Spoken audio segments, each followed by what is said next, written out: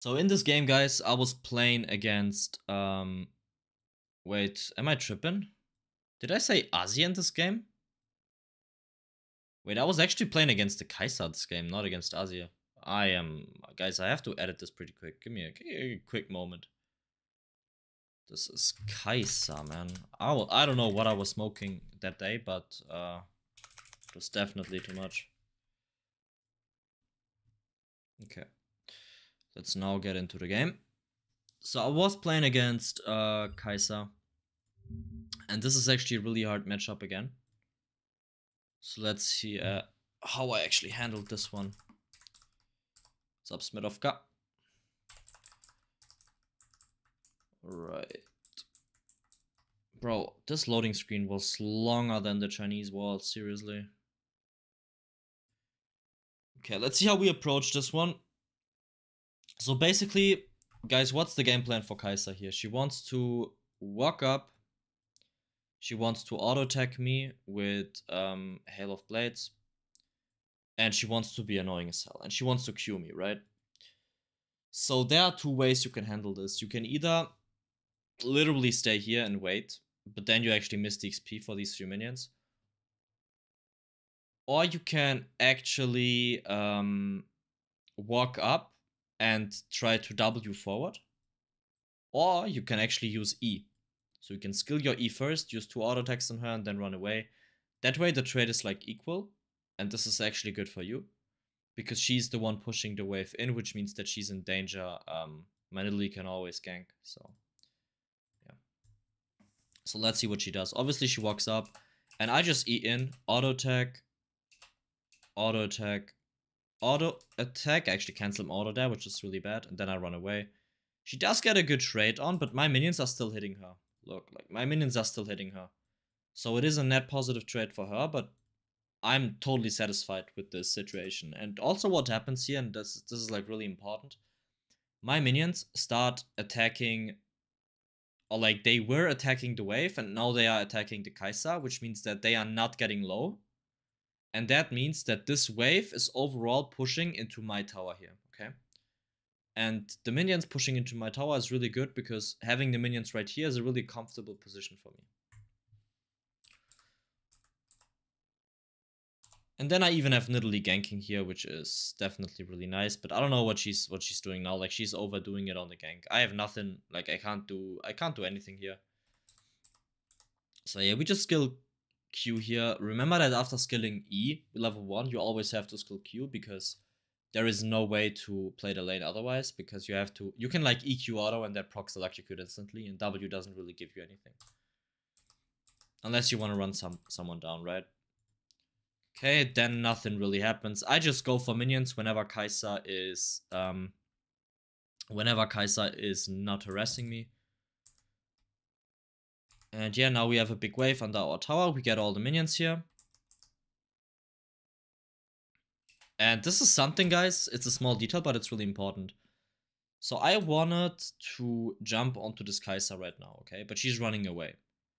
So if you run back, actually, she will run back into you. And since you are the one initiating the spacing, when you run back and she runs back and you run back into her, she's actually still running into you for a split second. And this is already enough time to close the gap and use E. And you can see exactly that happening right here. So I walked back right here. Did you see that? That small micro movement right there? I walked back for like a split second and she moved immediately. And I moved back immediately. And that way, she actually ran into me. And then I could E auto Q, grab Ice Q, and Q her again. And this is like such a good trade. And she can't follow up because I used Ice Q. You only don't want to do this if the enemy jungler could be here, because then you just get screwed over, you have no cooldowns. But generally speaking, for trading, this is like really good. I grab another Ice here, I EQ the KAISA, so my Nidalee can actually hit a spear. And then she kinda overdoes it, I feel like. And I also don't get the kill. I grabbed W here and used Q flash, but it was not enough. And right here I actually have to go back. This is like really risky. If the enemy jungler comes, I'm just screwed here. And look what happens. The enemy jungler comes. And I die. So yeah, we TP back into lane. And we see the opportunity here to roam because my wave is situated quite well. As you can see, my wave is actually right here. So I do have some more time to get this roam going. I W over. And I try to get something, but it doesn't really work out. Ezreal just flashes me instantly. And I think I misplayed here, by the way. If we look at this, I think I could have killed him. Like, my Q would have killed the Ezreal for sure. So going back, so he used that on me, and now I could have used Q, which I did, and I hit him. And then I W into this wall so I can cancel my W animation. So I use W into this wall, right? And then I use another Q on him. And that way he dies, because then I actually proc Electro on him, and yeah. But I didn't do that, so we don't kill the Ezreal. But I actually expected Ezreal to run into me here, so I just walk up, and I knew that he would probably E in. So I just used a double Q right here. And it was enough to kill him because, I mean, he just Q'd into me. Q, Q, and he dies. Yup.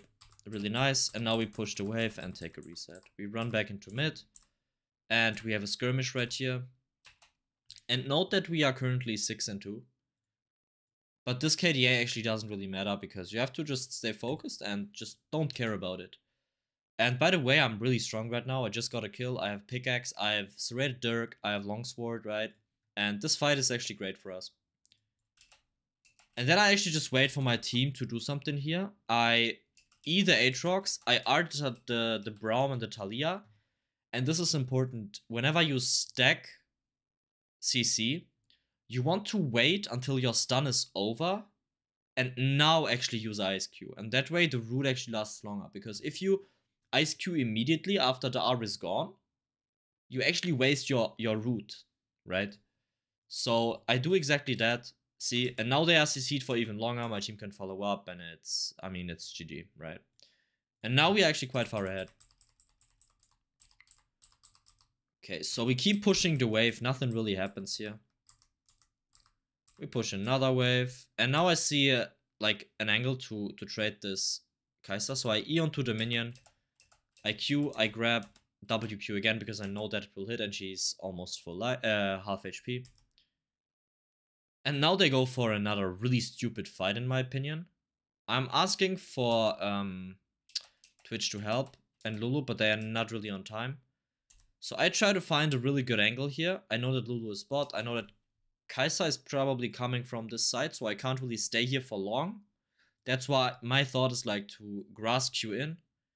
Either grab another grass Q right here. And then actually R these two onto the wall. Or maybe even grab ice, right? And I actually proceeded to grab ice here. So I Q over and then W over in Shroud so they can't see me. And then I just ER them. I auto attack, Q auto. But my team is not here. So this is actually kind of weird. I have to flash because if I don't flash, the Braum stun actually just gets through. And with the Braum stun, I will actually just, yeah, I will get obliterated. So I just wait for my Twitch to do something here. It's not really working out. And then I actually just do this. WQ the Talia here and actually just hit a max range Q. That was quite beautiful, I'm not gonna lie. Yeah. And now I would like to chase down this Ezreal, but I can't. Lulu R's me here. And I was like, okay, let's not mess around with the Ezreal. Let's just go for the KAISA. We have them outnumbered, so I just Ice Q her, auto attack once more to proc Electro, and then run away. Yeah. And with Lulu shields, it's actually quite easy to play like that. And now we just have to push this wave in a really efficient way. So what do? I actually walk close to this cannon and use my hitbox here, standing besides the cannon, and then just queuing all three of these, grabbing W here probably. And then auto-attacking this once or twice, and then killing these minions, auto-attacking this one, or Wing away after that, and yeah. So exactly, I just do that. Okay, auto-attack that one. Yeah. I mean, yeah, it doesn't really matter. We just push the wave here and move on. We are getting closer to Profane. I anticipate that I could maybe go for Roam here, but then I realize, yo, my wave is getting pushed in and I don't want to lose that, so I just keep staying in lane. And right here I was waiting for Talia for such a long time, but she didn't appear, which was really cringe. We just push another wave. And as you can see, guys, with Qiyana, I'm always doing something. It's always about pushing the wave with Tiamat or Profane and then just moving top, moving bot, providing vision, killing vision, sweeping, you know? Looking at the map, seeing what objectives are up. You just want to be present on the map, basically. I know it's cool to look for a lot of solo kills, but that's not really how you win games, essentially. Like, to be completely honest. And right here, I was like, okay. She's probably, like, that was a centimeter, basically. I almost RT onto that wall, and then I could just follow up. Then I could follow up with Q, W, Q, Profane. I don't even need an auto tag here to kill her. But it didn't really work out. So I just auto tag Q her, auto tag, Profane, auto tag, and then Q. The reason why I used Profane here early is because I wanted to get her into execute range, so my Rock Q actually kills. So we push another wave. And right here I was like, okay, Talia is probably going to kill her red buff here. So how do we kill her? It's the same shit that I just said. You know that she will run into you, so you have one free auto tag. So the combo right here is using auto tag, then using Q, Ice Q, as you can see, so she's rooted. And then you basically W, EQ, Profane. In this particular situation. And that just kills 100%. Auto, Q, W, EQ, Profane. And there is no way for her to react. Like, I literally did that within a second. And that way she just pops, you know? She just dies. Then I took a reset. I actually have... Are you doing YouTube video recordings right now? Nah, bro, I am reviewing games. This is the last game that I'm reviewing, and then I'll go into solo queue, my friend. I will be playing today. I will be playing. But first of all, so I actually have to explain this pretty quick. I play in blocks, which means I play 3 games.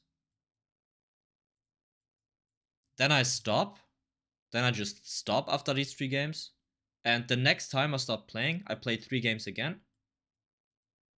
But before I play these 3 games, I review the ones that I played before. And I keep that process up going and going over and over. And I actually record my reviews and post them on YouTube because I found it to be really helpful for some people. So yeah, I hope that answers your question.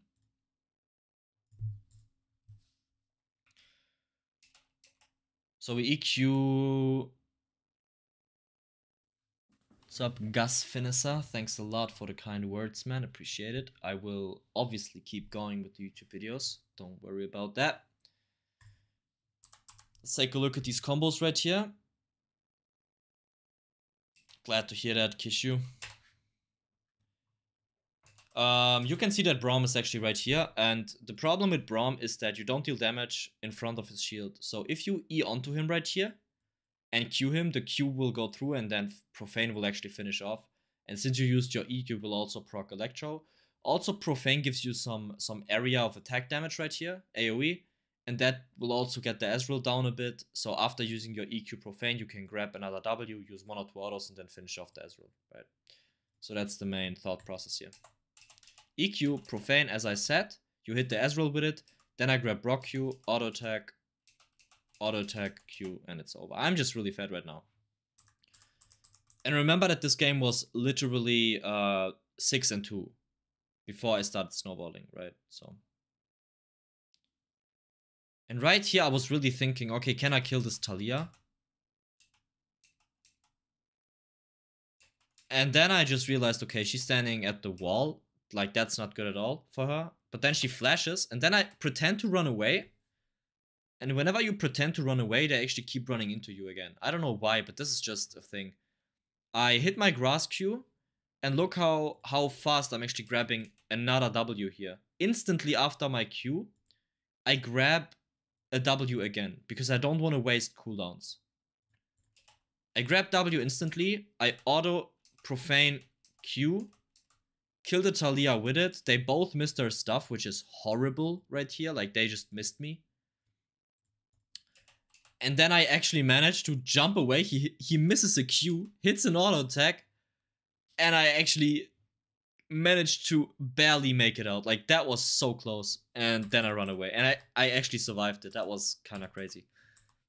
And then Ezreal ints again. It doesn't really matter what you do here, you will kill anyways. I really like to walk up to them and just pretend to E, and then make them waste their E, especially against Ezreal. Unless they are really fat, because then they will never use E and just Q you down. Okay, and right here, we actually have a really nice game on our hands. We are 9-1, the game is looking great, and now we just have to take a look at the team fights. So my team is not really here yet. We are 2 versus 5 right now, or 2 versus 3. And look what I do. This is actually really bad. My team is still right here. Nidalee got the Drake, so there's no reason to engage here. The reason to engage was Drake, and Drake is already gone, so I still go for this. And I wanted to EQ, but since I E'd into the stones of Talia, I got stunned immediately and my Q didn't go through. And that's why I was not invisible. And me not being invisible here just kills me. But I actually still make it out somehow, because I'm really fat, but usually this wouldn't work, so this is not a good play. So I use R here, and I hit Braum, and I hit Ezreal, and then I just use Profane, Q, I'm still invis, they can't see me. And then I grab Ice, but KAISA actually gets the kill with her W. So that was indeed a really bad team fight. But from now on, the game is pretty much over. We just get side lane towers, we ignore what our team is saying, and let's take a look at how we play these team fights. So my thought right here is, let's kill one dude with EQ. And I think the dude that you have to kill here is Ezreal, because, I mean, ADCs are broken. So I just EQ Flash Profane, kill the Ezreal with it. R the Talia onto that wall, but it doesn't really hit, but it's still an insect, more or less, right? So my team can actually follow up. And then I Q auto attack the Braum, dodge his Q, and E away here. Aatrox actually wants to keep going, but I just grass Q him and then run away. I actually die afterwards, but I think we get a lot for it. Yeah, we get a kill for it, so yeah, not ideal, but it's alright. And guys, now you really just have to go for objectives and play these fights properly.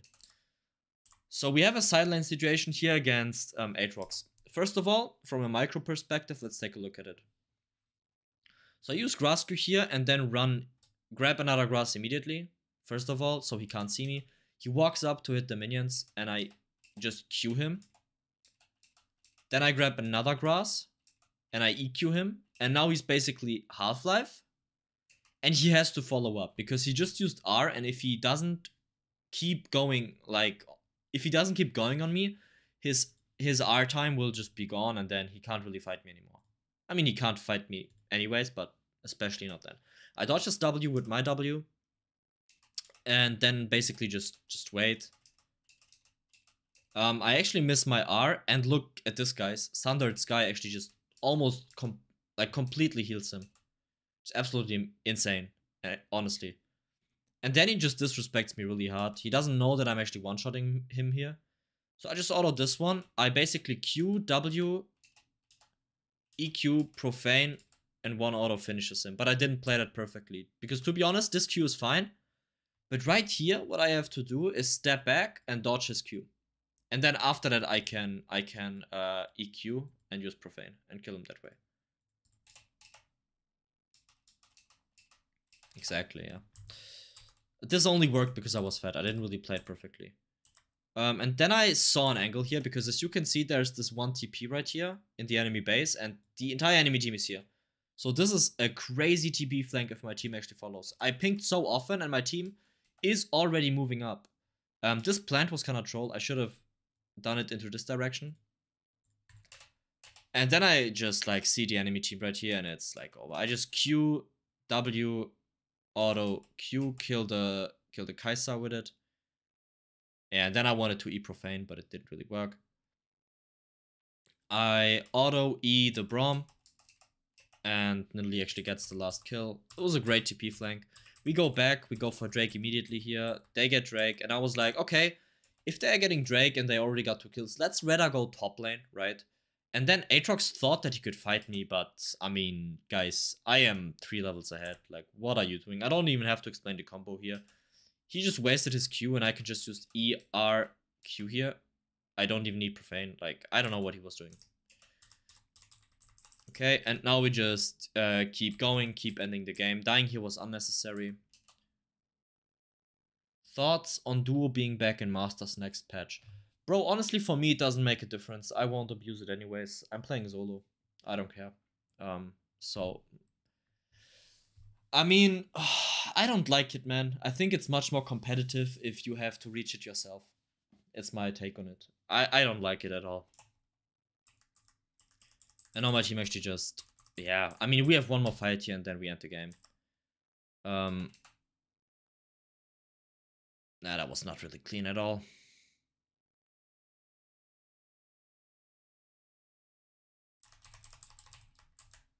Yeah.